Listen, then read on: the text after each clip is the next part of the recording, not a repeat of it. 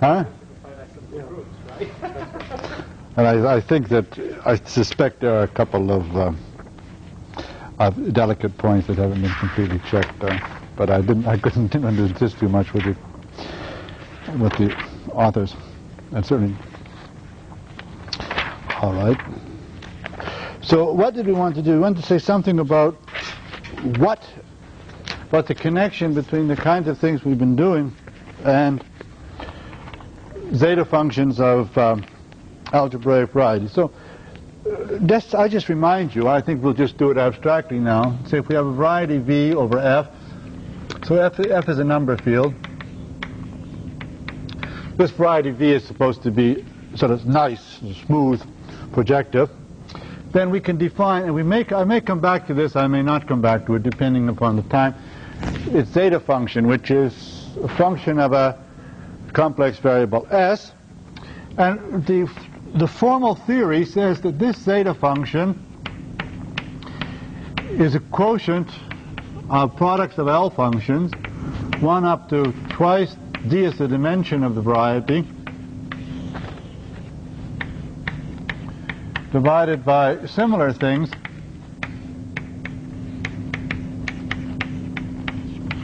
and Li of SV is the kind of L function we considered before. So it's, if I ignore a finite number of primes, it's the product over P of 1 over 1 minus alpha 1 of P, norm of P to the S, 1 up to 1 minus alpha B sub I of P over norm of P to the S, where this is the ith Beatty number of the variety. So these are this kind of L function we considered before. And of course, what we said before is that the goal of one of the goals, primary goal, is to show that for any variety, this L of SV is equal to L of the L function associated to an automorphic form representation pi, where pi is an automorphic representation of GLB. So let's put here GLBI AF. So pi is an automorphic representation of that. It depends upon I. So for each I, we'd like to prove such a theorem for all varieties. Now, something that's trivially equivalent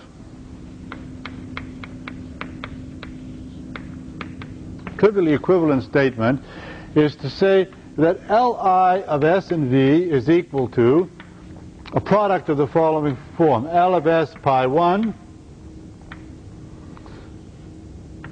I up to L of S pi sub mi I, where let me just, so pi, let's drop this. I mean, the I is implicit. Pi I is an automorphic representation of GL some Ni of Aj, and the summation, or Nj, and the summation of these numbers Nj is the total degree Bi.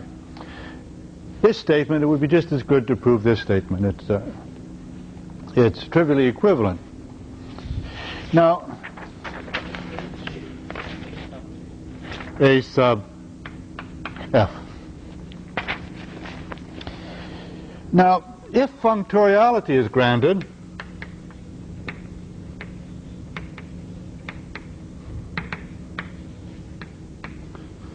then an equivalent statement would be there exist groups G1 up to Gm,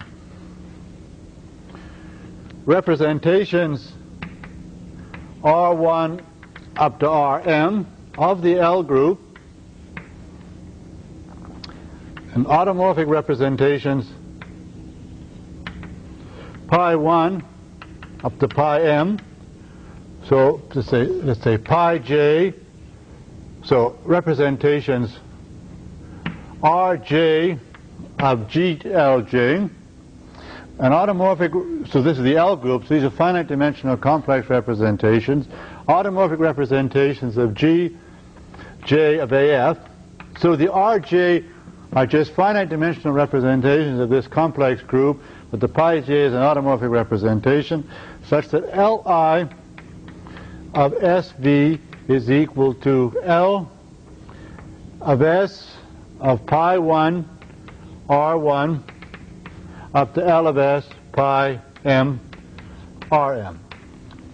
So if functoriality is true, each representation of this is like that is equivalent to one like this, but where here pi m is a representation of a GLN. But even if we can't prove functoriality, this is not such an uninteresting statement after all. So let's try to dissociate this problem from functoriality and see if when we can prove that. Well, what kind of varieties can we deal? You'll recall that basically in the 50s,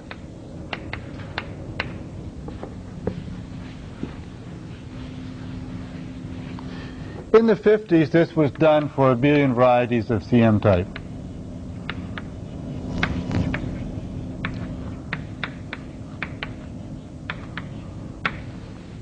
The last statements of the last sort were proved. And then in the 50s and 60s,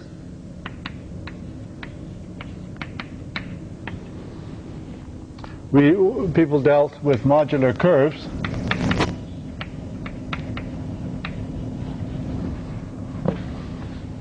So if I take the upper half plane H, so the upper half plane,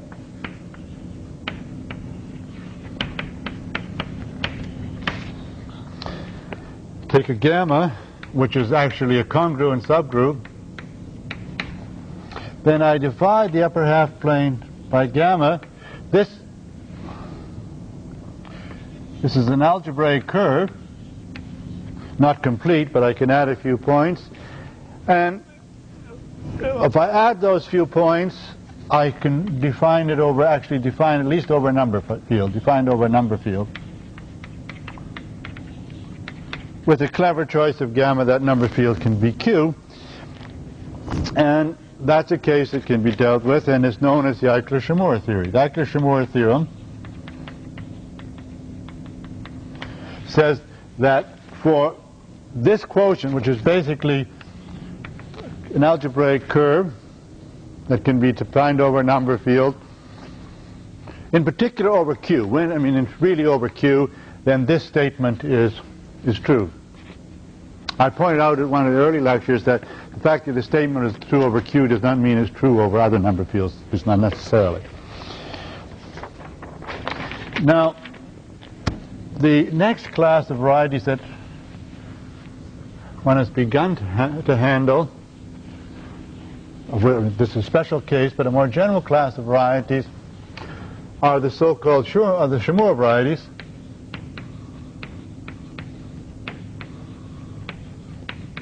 Not so-called. Actually, I think I'm responsible for the name, so I shouldn't be so-called. And these are efforts, of the 70s, but the 80s, and very slow effort in that time. But I think now these efforts are finally coming to fruition, especially in the work of Kotlitz and. Something can be done. Let me give an example. Suppose I take the following bounded symmetric domain. So I take the set of complex numbers z1 up to zn, the sum of whose absolute value squared is less than 1. This is, of course, the bounded symmetric domain, which for n equal 1 is equivalent to this h. And if I take a unitary matrix A in the unit in UN1, then A applied to a point in that space, which has become a column vector, I can write as C Z1 prime Zn prime and 1, where because A belongs to a unitary matrix, the sum of the Zi prime in absolute value squared is still less than 1. So A maps the space into itself. And so if I have a subgroup gamma in UN1, a discrete subgroup, I can divide gamma into H. This time I will get presumably an algebraic variety, but an algebraic variety of dimension no longer 1 but n.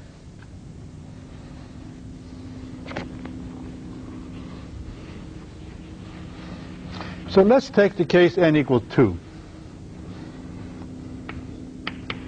N equal 2, this is an algebraic surface. So it's that case that's treated in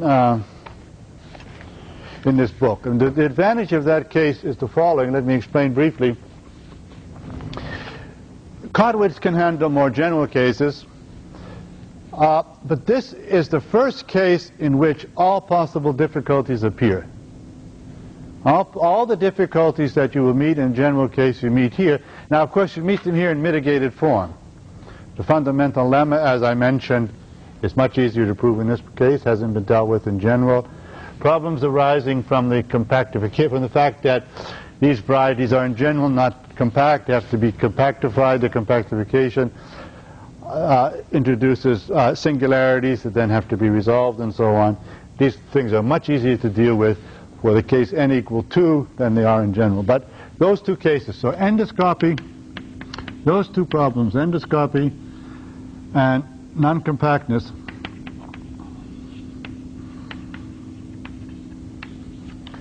are met here, and also certain counting problems. The counting problems can be solved in general, but not in general, but the counting problems can be solved in the problem of actually describing the number of points on the reduced varieties can be dealt with quite generally for Shimura varieties. These two problems, this problem is giving way, but this one is really hard. But all these difficulties are seen in the case of these Picard modular surfaces. So in that case, they're more interesting than modular curves, and they're more interesting than the one other case of Shimura varieties that has been handled completely, namely the Hilbert-Blumenthal varieties associated to GL2 over a totally real field.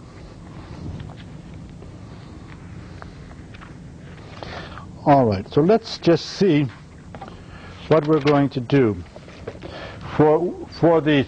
So I'm going to describe to you now results that are in this, that are proved pretty much in that book.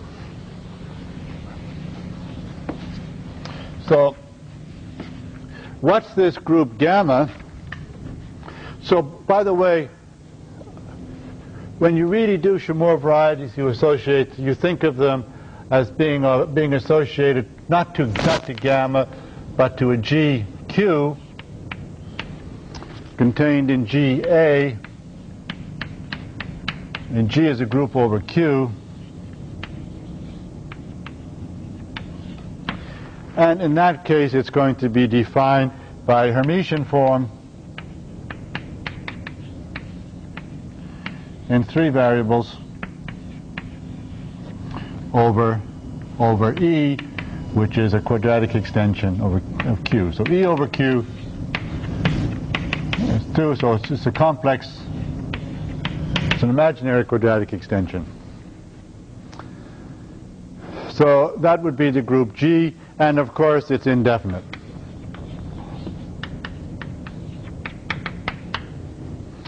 So, but basically the pieces of the variety look like this. This, in this case, as I say, is a 2-dimensional complex ball, and I divide it by a discrete group. That doesn't matter so much for our purposes.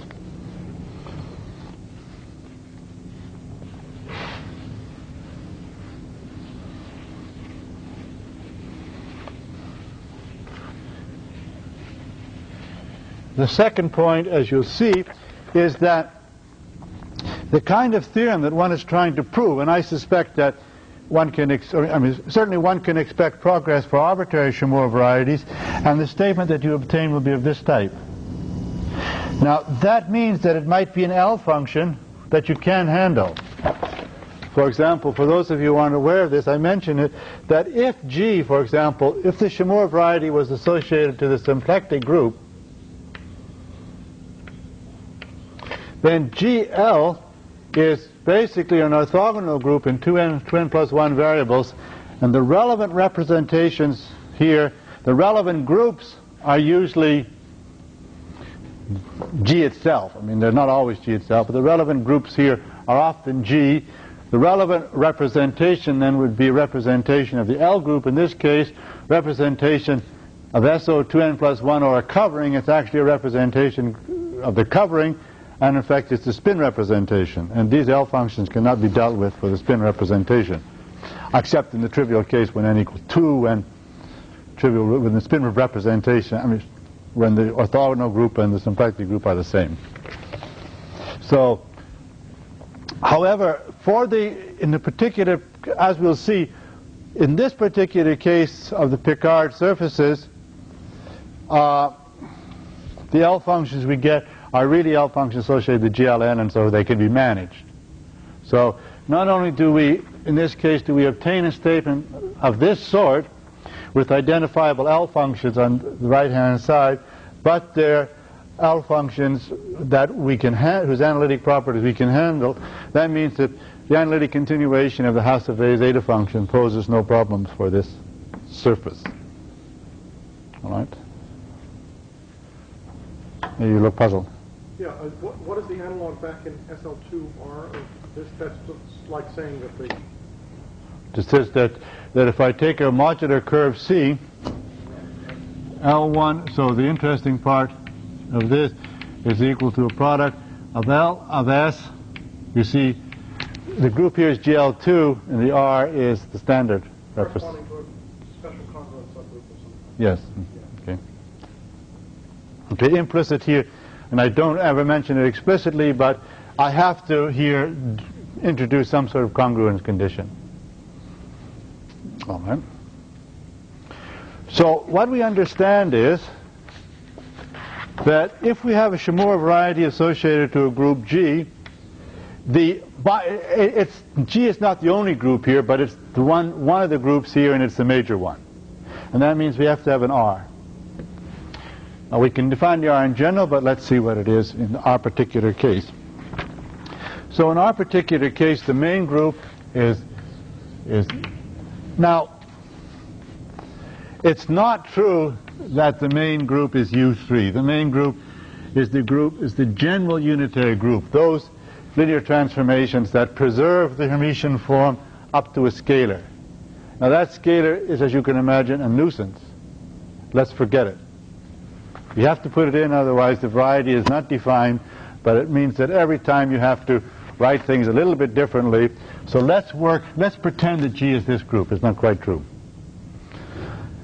Then GL is, as I've said many times, GL3C, semi-direct product with the Galois group of K over Q. Now the basic field is Q. And K, I might as well take here, it will be suffice for our purposes to take K to be E. That's the quadratic extension we take.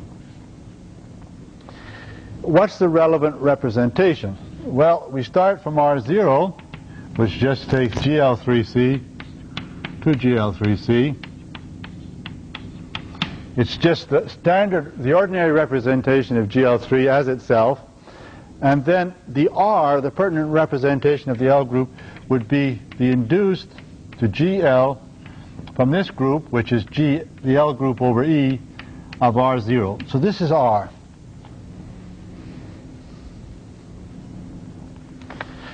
Now,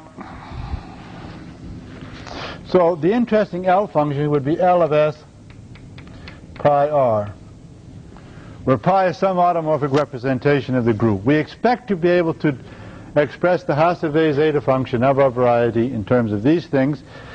Now, R is of R, but this is just equal to, base change is such that this is equal to L of S pi E R0. This would be the L function of a variety thought of as some kind of variety over Q. But the real field of that definition is E, and this is the more natural thing to take. So by and large, we won't have this, we'll have this. And as I said, this is just the L, this is just L of S pi E. This is just the L function studied by Jacquet and Godemont associated to pi E. So this is something that can be handled by Fourier analysis. Now, but we know the dangers of endoscopy. We know that R restricted to H, say, HL. Remember, HL was a group whose connected component was basically the 2 by 2 matrices sitting in G hat, which was GL3C. And we know that the representation H was basically U2 cross U1. And we know that the representation theory of H plays an important role in studying the representations of G, that particular functoriality, and in particular R restricted to HL is reducible. That's more or less clear. It corresponds to the fact that R0 restricted to H hat is reducible. That means that if pi belongs to pi sub c, this was the Arthur parameter, and c factors through HL, then L, you see L of S pi R. So pi, that means that pi really would, in a certain sense, pi is in some sense an image of functoriality of pi prime to associate to HL. And this is equal to, everything works such that this is equal to L of S prime, pi prime, and R prime, where R prime is equal to R restricted to HL. But this, if you think about it, is the sum of a one-dimensional thing, R1 prime. So this is equal to R1 prime plus R2 prime.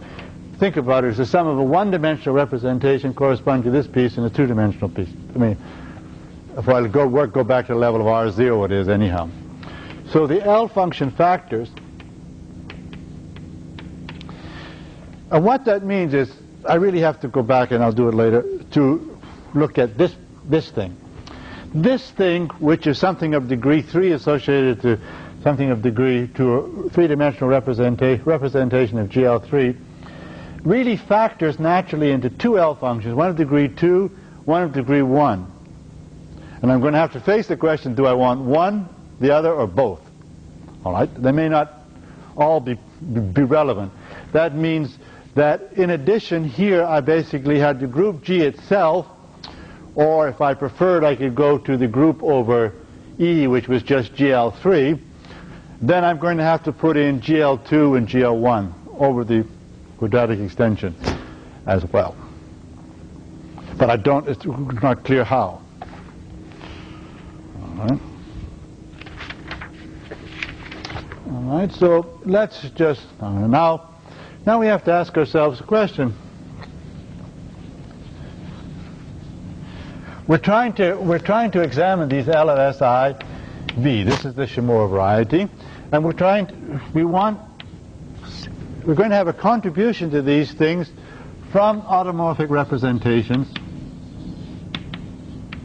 of GAF. How does this work? How does this work? Well, let's see.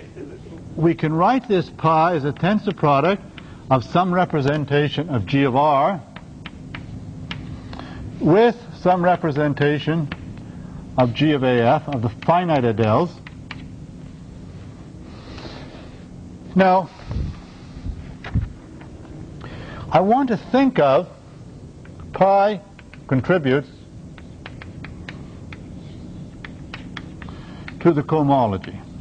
In other words, we know, so far as we're familiar with, so to speak, the standard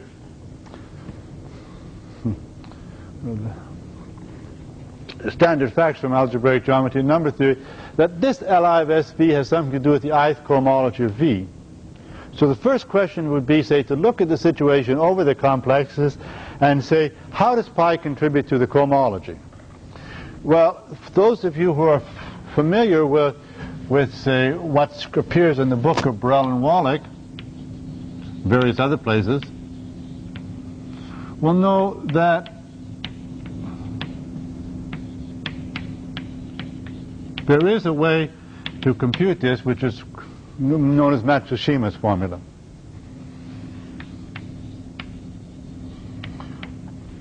In other words, the contribution of pi, just in the complex sense, to the cohomology is related somehow to the cohomology of this representation pi infinity in the so-called GK cohomology. Doesn't matter what this is, something defined over the complexes. I think that you wrote a book about them. So it's related to this. So the only pi's that are relevant are those of cohomological type, so for which that's non-zero. So the pi infinity of cohomological type. Those are the only ones we want here. So if we're worrying, say, about the contribution of pi f, if we think not of the contribution of pi, but of pi f, the question is whether we can put pi of f together with pi infinity of cohomological type to make an automorphic representation. So we start off, we may have a pi infinity tensor pi f, pi infinity prime tensor pi f, and it'd always be only a certain finite set. I mean, there are only certain finitely many pi infinities that, in fact, are of cohomological type. But we fix pi f. We fix pi f, and we look at them all and see which are automorphic. Some will be automorphic, some won't. But they all lie in a particular Arthur packet, pi of c. This Arthur packet will be determined solely by pi f. So there is a C floating around.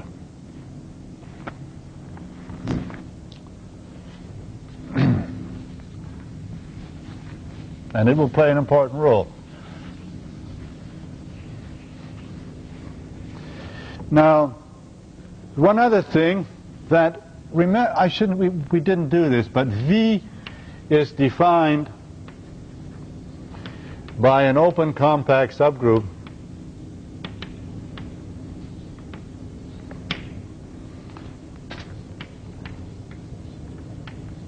K in GAF. And we haven't defined a Shimura variety, so we haven't talked about this, but we need that pi of f contains the trivial representation of k,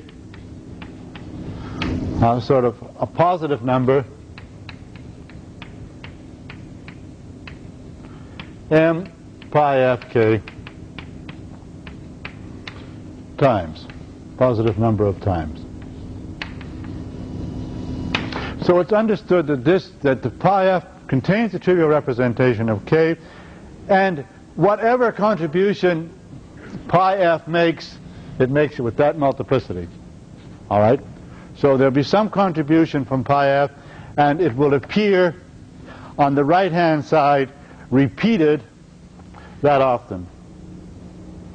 And now I will now forget that m pi of k. It appears as an exponent. In other words, you just think of it as appearing as an exponent here in the contribution of pi f. So we're going to examine the contribution of pi f without this exponent.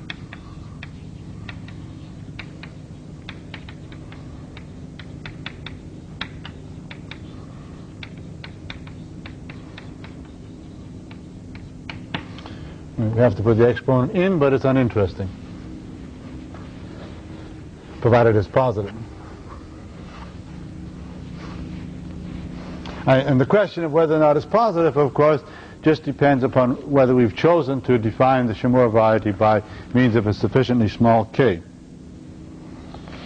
Okay. Well, let's look at an example. Remember, everything now, we have C around. They all belong to pi c. It's a good deal determined by C. Let's look at the case that C restricted to SU2 is irreducible. Now, we know what that means. We know then that pi f is one-dimensional. On what we know, we have a surface. We have a surface, so there's cohomology in possibly in dimension 0, in dimension 1, dimension 2, dimension 3, and dimension 4. The one-dimensional representation contributes, so for I equals 0, 2, 4. So it contributes in dimension degrees 0, 2, and 4. It actually, for each of them, it contributes what? I mean, pi of f, we know, pi, as we saw last time, is associated to a character chi of GL1 AE, and the contribution is LS minus I over 2 chi. I've cheated because, as I said, I was pretending that U3 was GU3, so the formulas are simpler. So each pi f contributes, and here is, so this is Li of SV, the part of the zeta function coming from cohomology in degree I, contains this as a factor. Well, the multiplicity here is 1. Let me just observe that I can do the following. Suppose I take Re and compose it with psi restricted to SU2. Right? The psi is the irreducible three-dimensional representation, I mean, that's what I've assumed, of SU2. And I compose it with R as just the embedding. So this is just the psi itself. Suppose I apply it to the matrix X inverse, or if you like, X 1/2, X minus 1/2. Then I get X, let me do it this way, X1, X squared 1, X to the minus 2. So you see, what I wanted to say is that I can read off from this psi on SU2 how the Hodge types are going to be distributed. I mean, you think, I mean, these three pieces, right, are all going to be obtained from the first by multiplying by the fundamental class. And I can read where they lie just by looking at what psi does on SU2 and composing it with Re. This is a general phenomenon. So we'll see how that works in other cases. So this is, in that sense, this C of Arthur's conjecture tells you something about the Hodge types. I mean, they tell you how to speak, how you get, I mean, it doesn't tell you everything, but once you know, so to speak, the primitive cohomology classes, C tells you how to do the rest. And it tells you where what degree the primitive cohomology associated to pi is going to sit. All right, now what else do we know?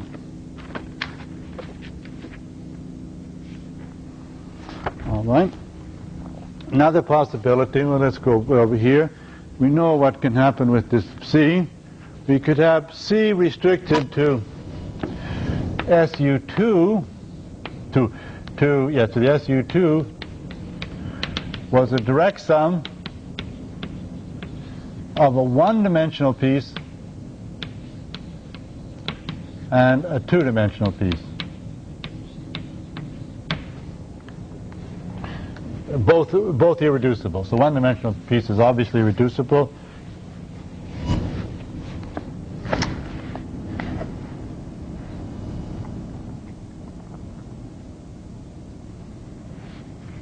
So in that case, pi of psi infinity contains two representations. This was a case we studied last time, but we fixed pi f. Pi f is fixed. And for only one of these two, only one, say pi infinity, is pi infinity tensor pi f automorphic. As I said, embedded in Arthur's conjecture is a description of, is a prescription rather that tells you how, given pi f, you determine which of the two pi infinities is pertinent, occurs here. They don't both occur. Now, what we saw also that in this case we saw that the elements of pi sub psi, pi of psi, are defined by two characters of GL1AE. I think I just adumbrated that the last time. I alluded to it without going into too much detail. I don't want to go into any detail here because it becomes messy, but this is true. In other words, what I said, well, psi restricted to SU2 is one-dimensional piece and two-dimensional piece, therefore psi restricted to the LF part is a direct sum of a two-dimensional scalar and a one-dimensional scalar. It gave me these two characters.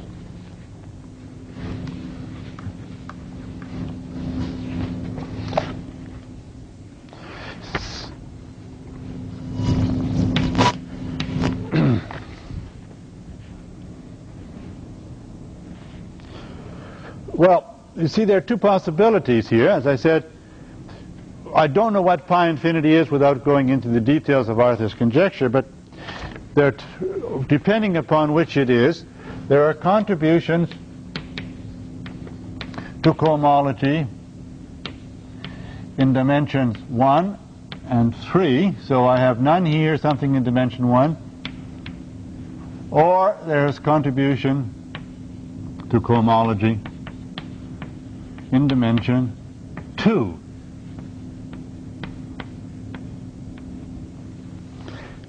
And in both cases, the contribution to the L function, L sub I of S and V, for I equal 1 or 3 in this case, or 2 in this case, is L of S minus I over 2, and then there is some character, key is a character of GL1AE, which is somehow built up by taking product or quotient or something of the two characters defining psi. So in this case, the relevant L function is associated to a GL1.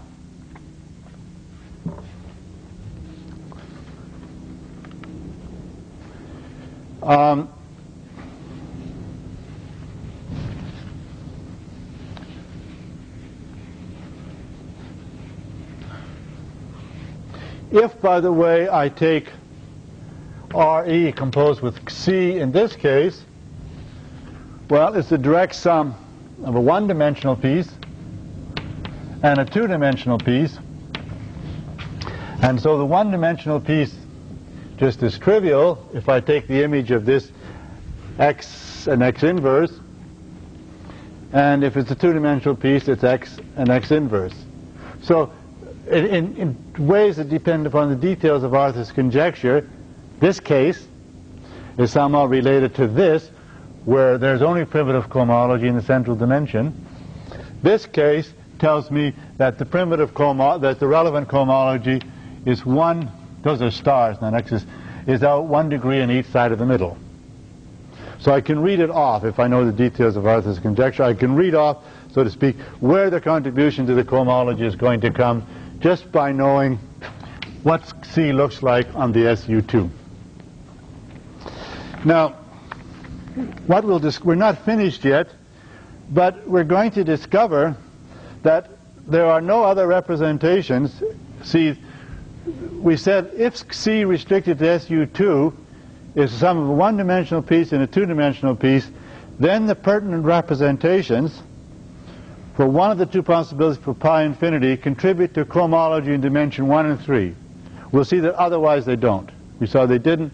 We didn't before. Here this was the trivial case of 0, 2, and 4. We'll see there's no other contribution to chromology in dimension 2, in dimension 1 and 3 rather. So what do you see? In dimension 1 and 3, all the L functions are abelian. They're associated to one-dimensional representations of GL1AE. All right?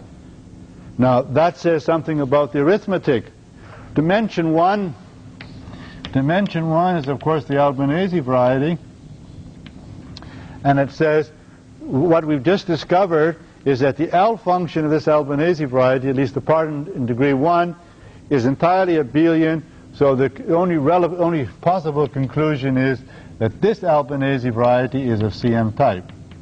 As I said, that expectation is confirmed in the paper of Kumar-Murthy and Ramakrishnan in this volume. So our knowledge of the zeta function leads us to the fact that the product of abelian L functions leads us to this conclusion, and this conclusion is correct. All right. The final case.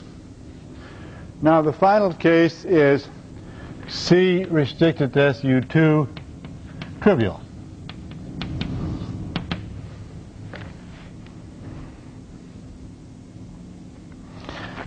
Now that means that C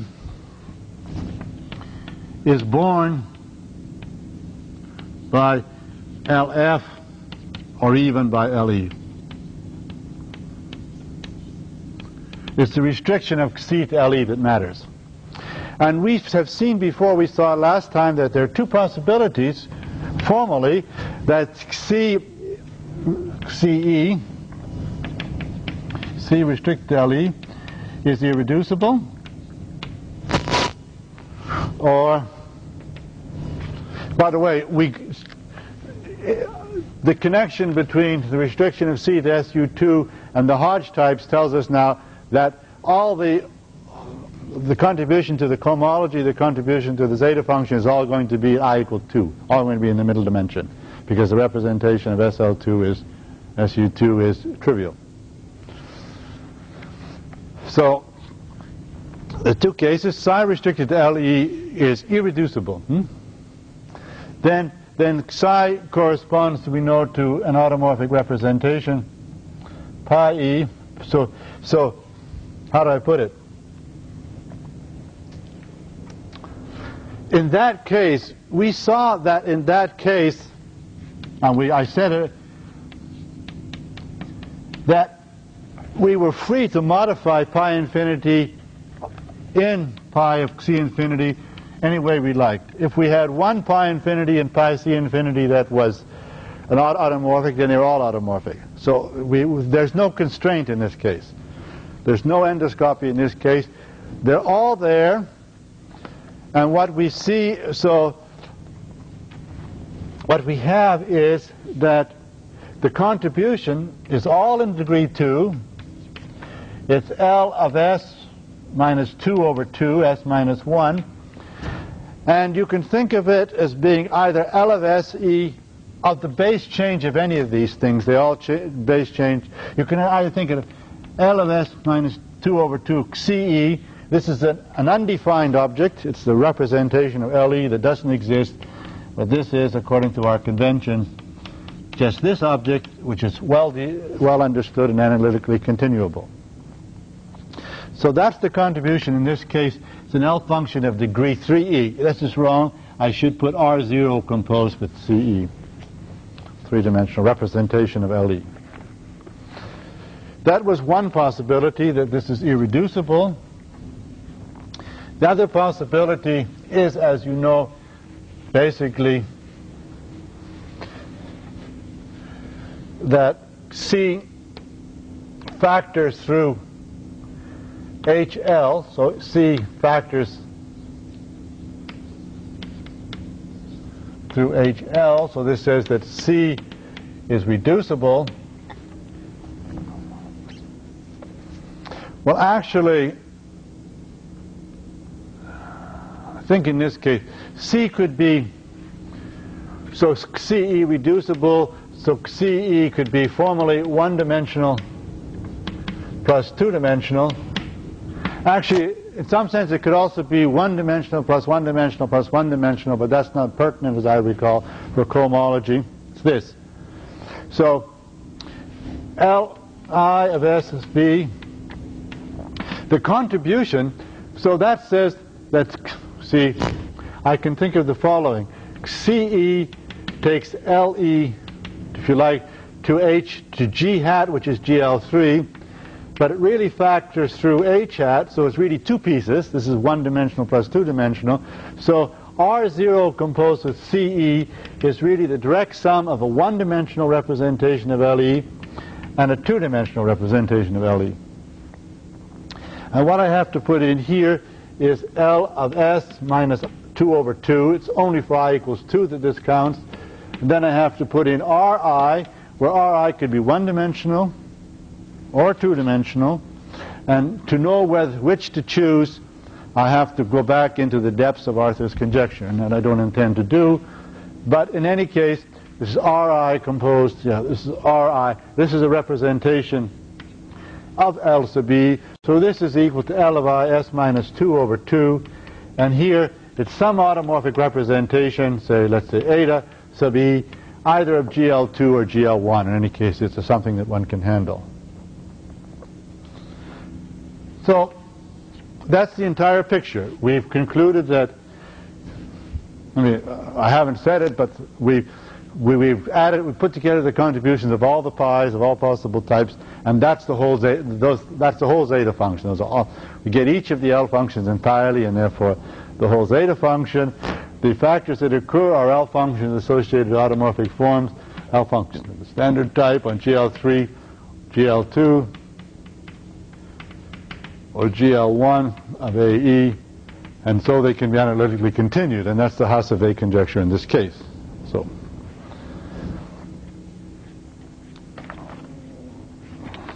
that's more or less the contents of those notes. And I don't know if I should say anything about the proof at all. I don't know whether it's worthwhile. The proof, I'll just say a few words. I'll tell you in 5 minutes. So, how do we come? In other words, a good deal of the proof is, of course, to write things in this form. We've had to use Arthur's conjecture in the form that has been verified by Rogowski. But what's the basic identity? It just looks as though we've just used the representation theory. Where does, so to speak, some number theory or algebraic geometry come in? So let me say just a couple of words about that to show you just what the number theoretic ingredient is. So we handled the zeta function, which, as I recall, was product over I even, LISV, divided by the product over I odd, Li of SV. Now, this is supposed to be equal to some product of automorphic L functions, pi I and Ri. This is the general argument. I mean, we're supposed to maybe have some in the quotient in the numerator and some in the denominator. I equal 1 up to m, j equals m plus 1 up to n. So we want to establish a relation like that. In other words, our discussion here said each of these was equal to something, but you can imagine that as a first step we could say that this quotient is equal to a quotient like this, and then we could worry about sorting out the details as to which element here corresponds to which element there later.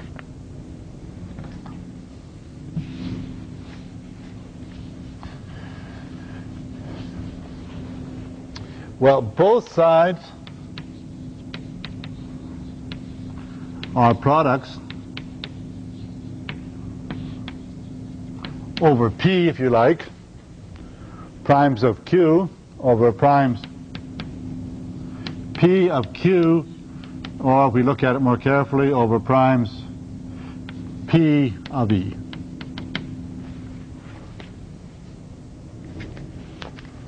So it's clearly a statement like this is really a statement about the individual factors, one for each prime. So we look at a given prime, and we might as well look at logarithms.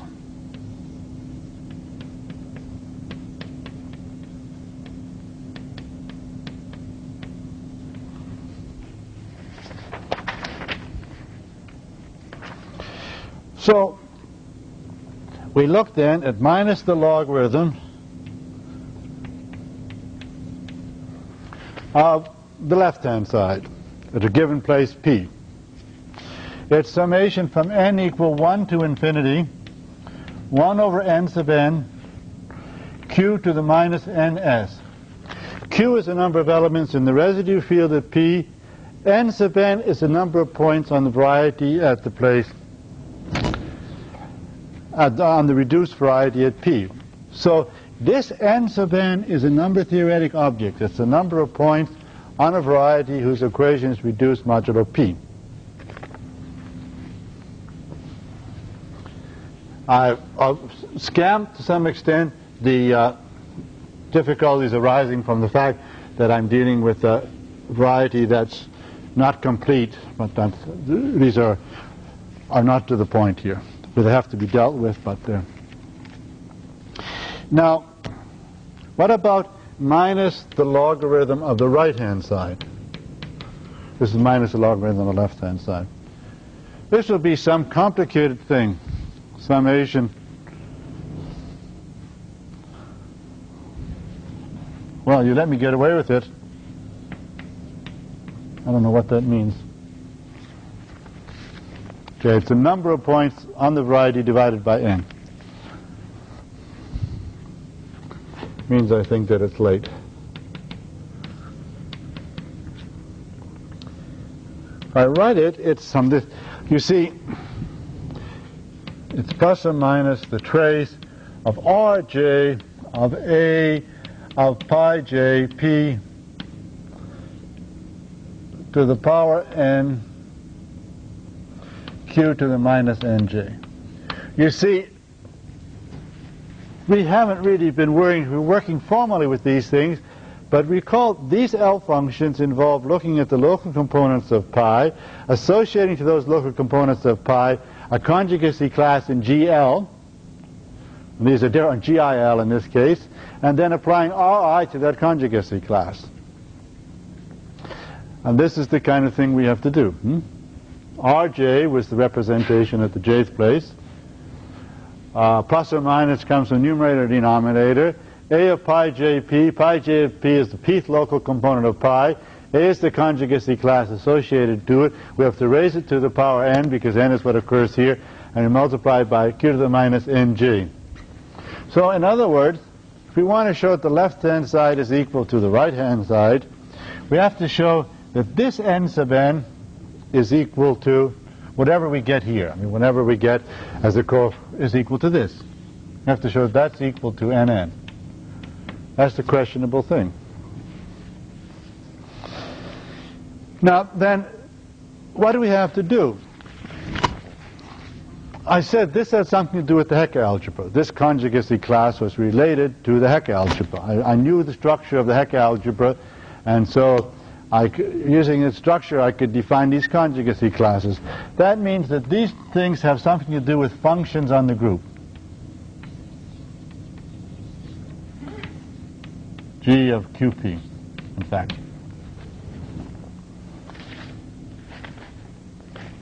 Well, that means that we have something to do with harmonic analysis. And this is the sum, basically, over all pi that occur in L2 of G, more or less. Some are suppressed in taking in the sum.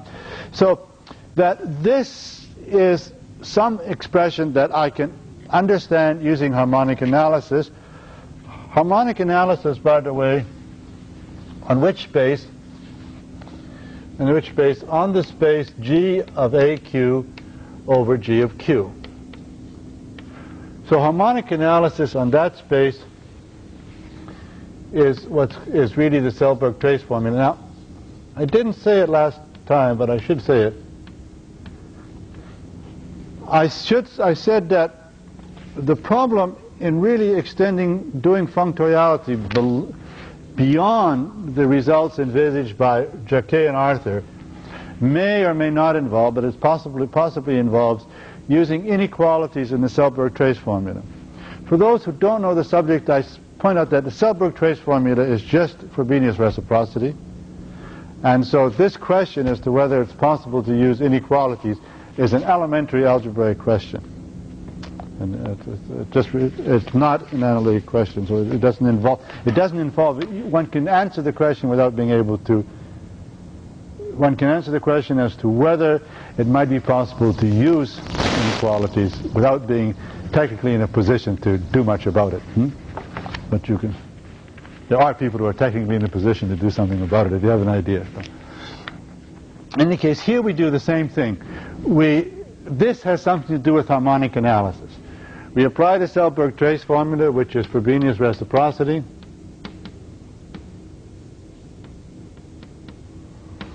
And we play with it, and this becomes then a sum of orbital integrals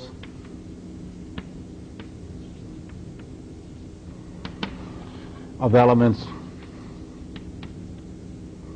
on conjugacy, on rational conjugacy classes. Let me put it that way.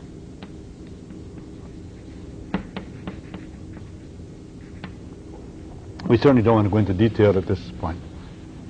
If we're not in a condition to recognize that n sub n should have appeared in the numerator and not the denominator, we don't want to go into these details. Now, the only point is to say that that's the right-hand side, so all we need is something similar on the left-hand side. If we have something similar, we can do it. So all we need to do is to express the counting function n sub n in terms of conjugacy classes.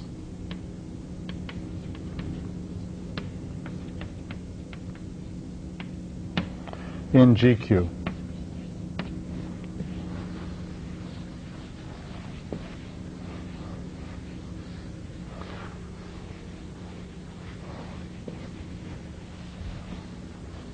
This turns out to be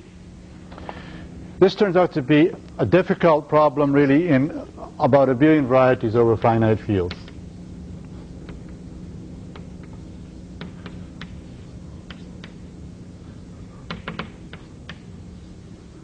But a very concrete problem about abelian, but the relation between abelian varieties over finite fields and semi-simple groups, and it was solved in various forms by Riemann, Zink, by Kottwitz, and then later apparently by Ventin-Berger in the context of Fontaine's theory. It was somehow clear, I think, it was always clear, and this was clear, that it has something to do.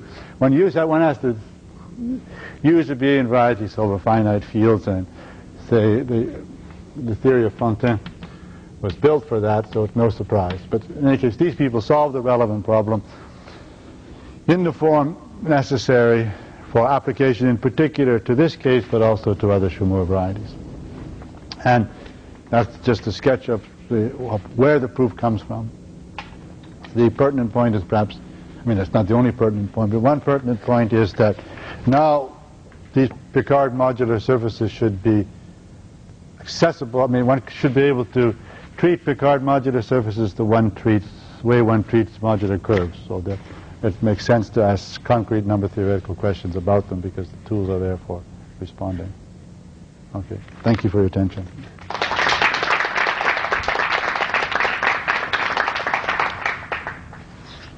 May I ask, it was very clear that you had a finite choice of finite.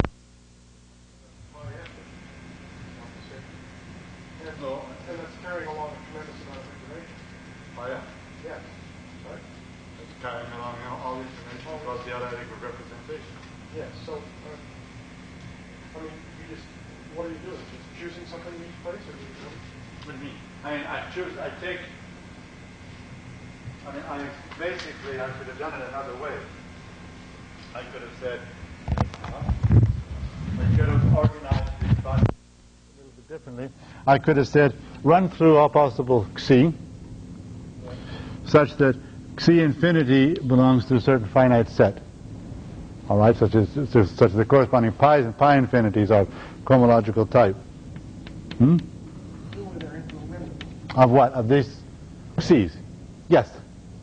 But, on the other hand, for only finitely many is this number m of pi f k positive for a given k.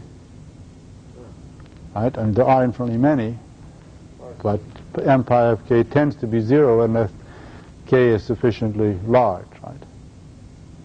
And if I fix k ahead of time, then I exclude all but finitely many pi f. Now, once you've tied, you basically have this equality of all these. So each possible pi f contributes to the zeta function.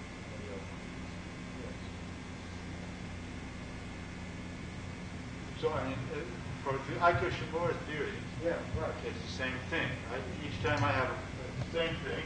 Each time I have in that case, I usually exclude the case where there's only contribution degree 0 and 2. Here it's more complicated, so I exclude it. So I'm only left with things that contribute in the middle dimension. Yes. So that means that this sign infinity is fixed.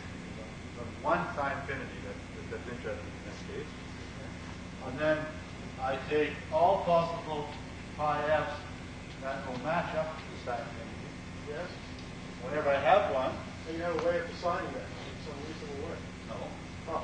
I can't tell you what. I can't tell you the only way I know to decide whether the representation is automorphic is if it's automorphic.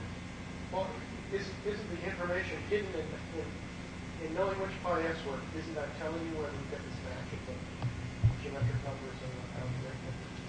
I would formulate it as following. If I have an automorphic representation, then there is a contribution to the zeta function.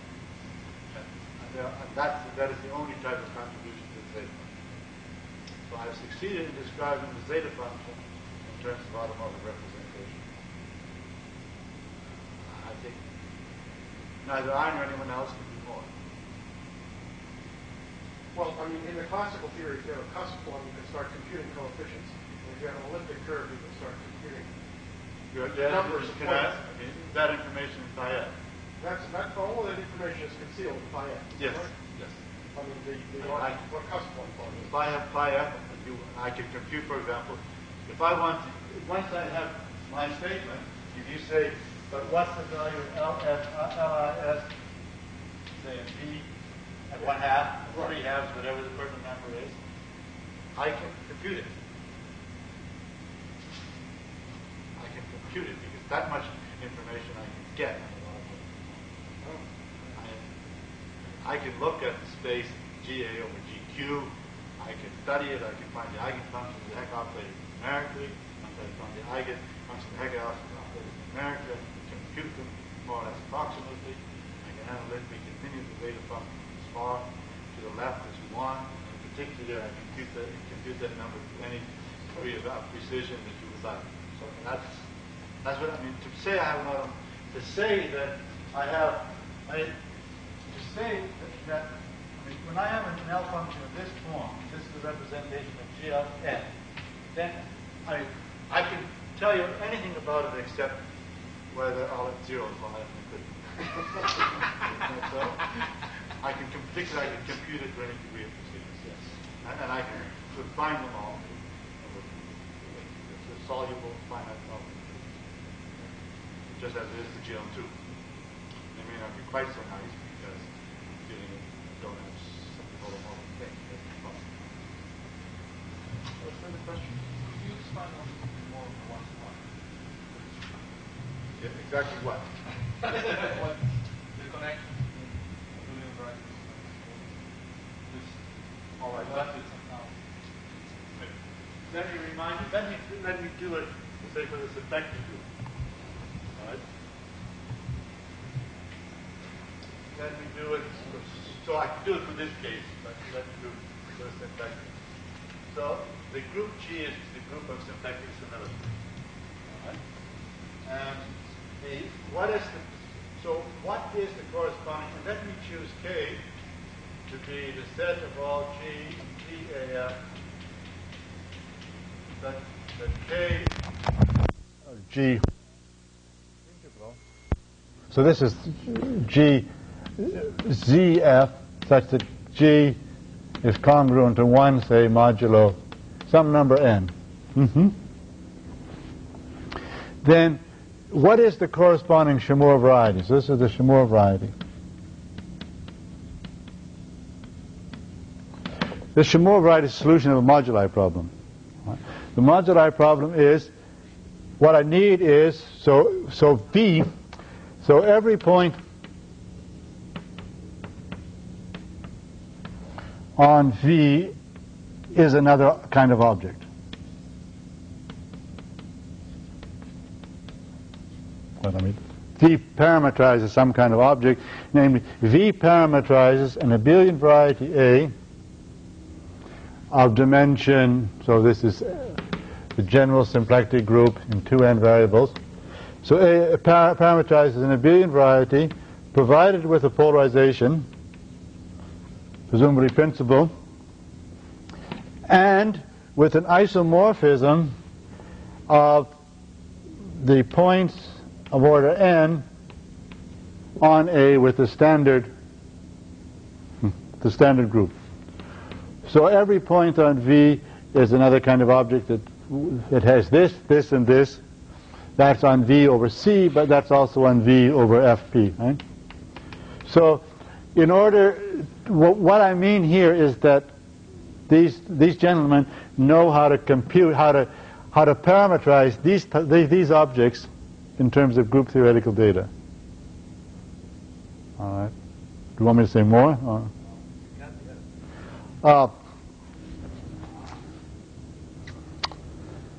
If you see, I don't know if I can in any intelligent way. Let's see if I.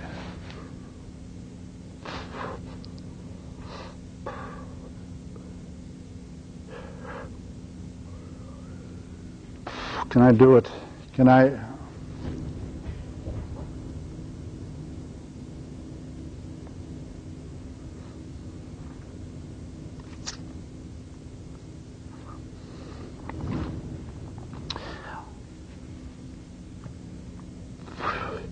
The problem is, without saying much more, the problem is roughly the following. If I have one of these objects over Fp, I can lift it to something over, say, Zp and therefore over Qp. All right? I can lift it to something of Cm type. So lift it to something with lots of endomorphisms. All right? That means basically if I start with an object, see, so I can lift it to an abelian variety like a Cm type over Qp or over Q bar even. Now, such an object really corresponds, if you think about it for a bit, it corresponds to a Cartan subgroup of G over Q. I can attach to it a Cartan subgroup of G over Q. All right? Now, the difficulty is that I can recognize that I can almost recognize that Cartan subgroup. I can recognize its conjugacy class over Q bar. All right? I can recognize, I mean, just so to speak, from this original thing. I can recognize it over Q bar. I can recognize that Cartan subgroup over Q bar. I cannot, however, easily recognize its conjugacy class over Q. And that's the problem that they solved. And that somehow was not a problem that was posed within the classical theory of complex multiplication of abelian varieties over finite fields. The problem of getting a hold of that Cartan subgroup in Q. And that's what they did. Okay. Oh, now I will stop. Thank you.